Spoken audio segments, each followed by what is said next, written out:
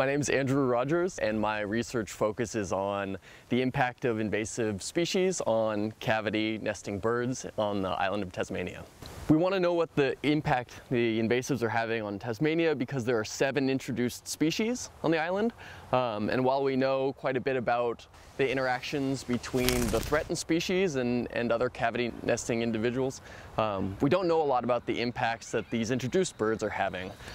So my work is looking at trying to model and predict the impact that these introduced birds are going to have on the native bird species.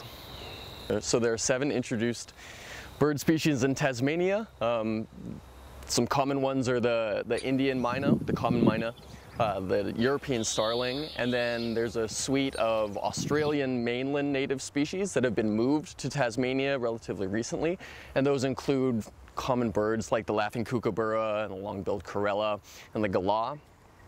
But these birds just haven't been studied in the context of their Tasmanian range. And so my work is trying to predict what impacts they're likely to have so that we can prioritize research and management in the future.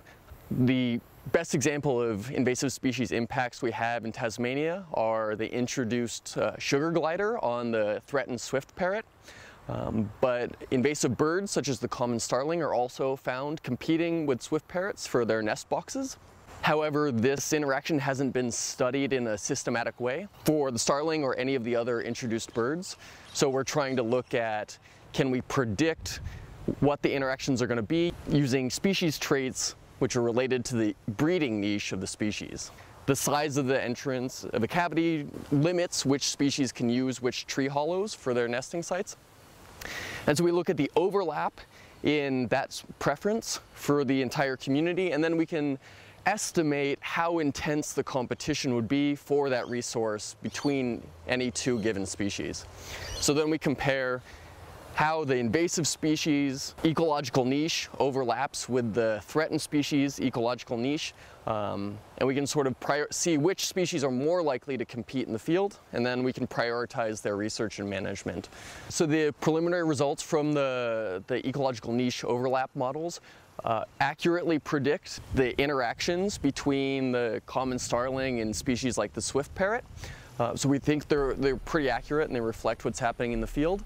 And we're collaborating with a bunch of people from ANU who are doing on-the-ground field work in Tasmania, working with the threatened species to confirm whether or not our modeled interactions are likely to be what's occurring in the wild. And one of the interesting results is that there's a lot of strong overlap in species ecological niche that just hasn't been studied. So over half of the species in the model that we predict would be strongly competing for nesting sites have no research done on them. So there's a lot more work to do for the cavity breeding community in Tasmania. And this is an important area for future management and research.